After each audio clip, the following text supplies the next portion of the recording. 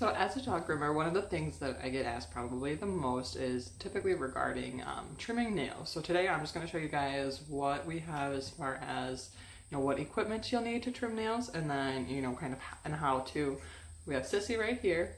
She is, thankfully, her nails are very long. So I'm going to go ahead and use her as my model. Hopefully she'll like to behave today. We'll see about that one. But one thing I can show you is kind of the equipment that I'll be using today and kind of what we want to always have on hand when you're trimming. First I have the large nail trimmers. So this, depending on the size of the dog, we have a large and then we have a little smaller one.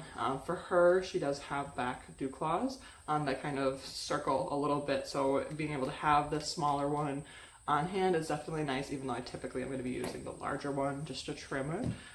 We do always want to keep some sort of blood clotting agent on hand. I'm not super brand specific. I just like to have some sort of septic powder that's going to work for me. One other thing that I do have, obviously optional for most homes, is I have a Dremel. So this only costed me about $25 at Walmart. So it's not like I'm bougie by any means, but it's a really nice tool to have.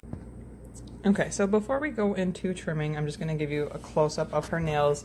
I did leave them pretty long just so we could get a good idea. It's definitely easier to tell, obviously when they're clean, because they have mud all over them right now.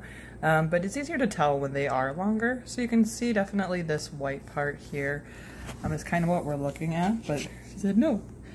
But all of the excess stuff, you can kind of see how it got like a little sharpened here.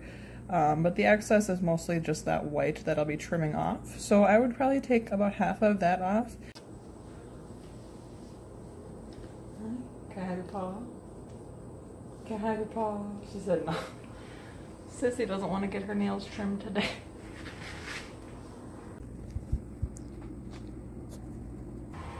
I'm just going to nip a little bit off of each of her nails. So basically half of that white part that we were looking at I can take off. Sissy, be a good girl, okay? Not a fan. Not a huge fan of that. Yeah, okay, babe. So if you can see here, she does have a pretty big dew claw on the side. That's where I really like to get in here with this tiny little guy because it really does curl around on her. And then trying to get that bigger one in there just doesn't quite cut it. Hi.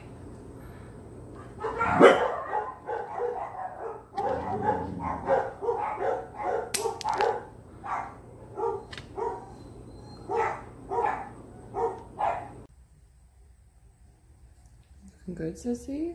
You look good.